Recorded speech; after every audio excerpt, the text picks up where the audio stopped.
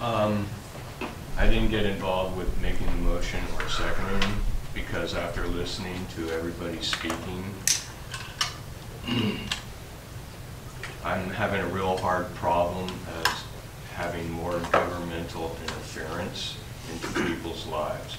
It's as simple as that. I think most dog owners are responsible for their dogs. There's very little that we don't take for granted as far as personal responsibility. And after hearing everybody here, I'm having a hard time wanting more intrusion by the government. So when we come up for a vote, I'm going to have to vote no.